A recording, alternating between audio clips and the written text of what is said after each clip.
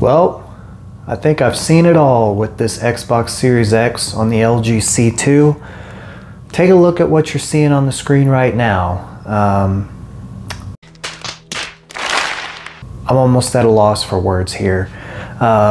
If you're wondering what's going on here, I just turned on the Xbox Series X, and let me go into settings real quick. TV and display options. Will it even open it? Look what it's showing. Matter of fact, I'm gonna have to zoom in because I don't think you can see it. The display says it's resolution 640 by 480. Come on now, dog. Come on, man. Okay. 640 by 480. I don't even know. I don't even know what to say. You know, let's see, let's back this out a little bit more. Okay.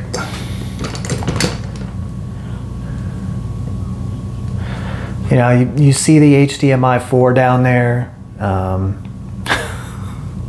This is actually worse than what it was doing before. And to make matters worse, I thought I had this fixed. You know, I'd mentioned in my last couple of videos that, you know, I tried out some of the recommendations from the community and it actually had fixed it. And then now I'm getting this. I turn on the Xbox Series X.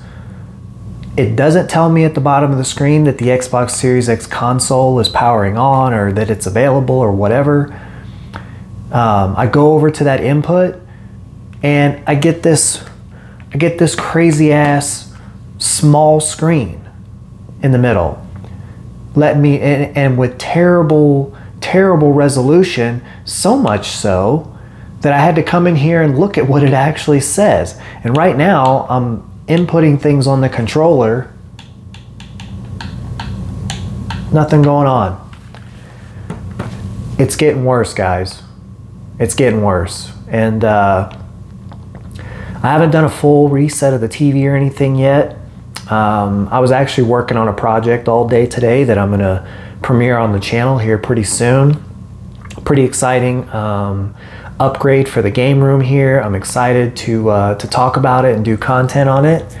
But here in the meantime, I was gonna turn on the Xbox Series X to kind of, you know, test things out. And I'm getting 640 by 480 resolution. So that's how my weekend's going. How's yours going? I'll come back with another video once I've figured this out and I'm back to getting actual 4K. And I'm out.